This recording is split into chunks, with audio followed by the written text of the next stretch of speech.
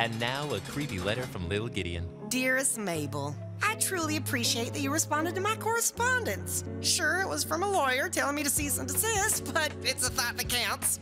You can only count the 246 bricks in your cells so many times. Did you know you can make a fruit punch in a prison toilet? And you won't believe where I can make peach cobbler. Oh, the things that I've learned. I hope to see you real soon.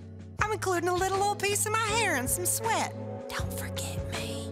Love, Lil Gideon. And now a creepy letter from little Gideon. Dear Dipper, I just want you to know that when I tried to crush you with the big old robot of little old me, it wasn't personal. Bless your heart, you were just standing in the way of my quest for ultimate power. I'll be breaking out, getting out of here before you know it. Can't wait to get together with the old book club. You, me, and Bill Cipher.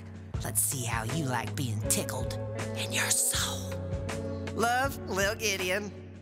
And now a creepy letter from little Gideon. Dear Pines family, prison is doing great things for me. I've been spending my days making license plates, carving toothbrushes, and sculpting a manly physique. Why, just yesterday I failed a bicep. I've also been whittling bars of soap into my own little pine-scented Pines family. They're almost as enchanting as the real thing. Every day when I lather up and watch them disintegrate into nothing, I think of y'all. You're always in my thoughts and in my crevices. Love, Lil Gideon. And now a creepy letter from little Gideon. Dear good people at Gravity Falls, I would like to apologize for going a little too far protecting our town from that scoundrel Stanford Pines. Rest assured, I will have my revenge. Whoop, probably shouldn't say that.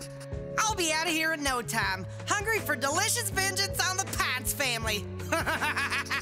Oh boy, I just can't stop writing about revenge. Cooped up in this dirty old hole. Nothing to watch but detective reruns. And now a creepy letter from little Gideon. Dearest Mabel, prison has hardened me, but you soften my heart.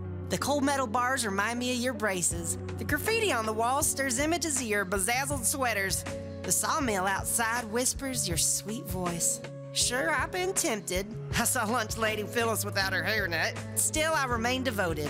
I made a yarn portrait of you in arts and crafts, but that got confiscated. It's political. How's that pig of yours doing? Love, Lil Gideon.